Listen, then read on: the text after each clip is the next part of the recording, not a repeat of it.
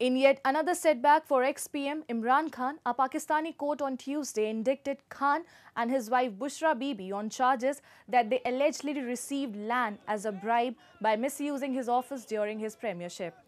The judgment came in the case related to Al-Qadir Trust, which is a non-governmental welfare organization set up by Imran Khan and Bushra Bibi in 2018, when he was still in office.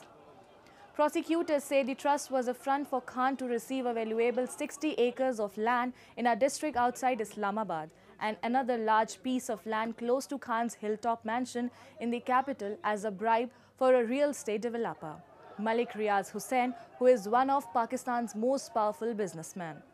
The couple and Hussain have denied any wrongdoing.